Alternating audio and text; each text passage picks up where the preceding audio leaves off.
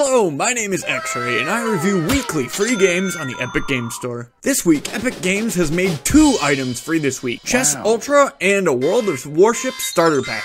As a fan of board games, I was intrigued, but seeing how this is played out for other board games turned into video games, well, I had my doubts. Upon first opening the game, I was met with this screen. I'm not sure why I need Steam to play the multiplayer online portion, but because I don't want to pay money, I skipped this step. Whether you've played Chess before or are brand new to the game, there's a tutorial section that allows you to learn the piece names, how they move, and even test out a few basic plays. Beyond these tutorials are a little lesser known rules like how to castle and en passant, and after that are a few different openings. This brings me to my first criticism about this game.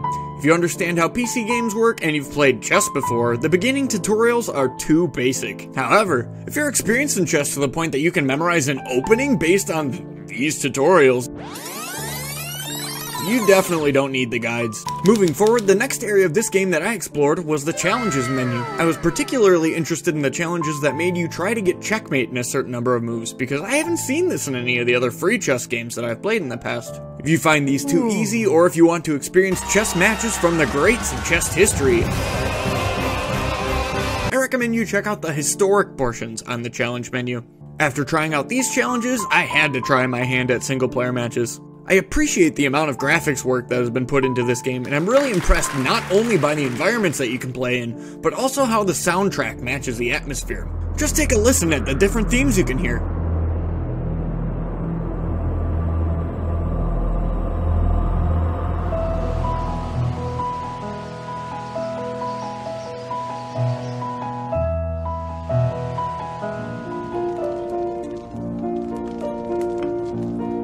That being said, I overall found myself bored with this game. Perhaps that's me discovering that I like the social aspects of board games more than the actual board games themselves, or maybe that means I don't recommend downloading this title. If you decide that you'd like to try these puzzles or want to experience the parts of the game that I haven't showcased, Chess Ultra is free on the Epic Games Store from now until March 30th at 10 o'clock Central Time. Because of this game's scenic environments and historic gameplay, I give this game a rating of 7 out of 10. If you enjoyed this review of Chess Ultra, leave a comment or join my Discord.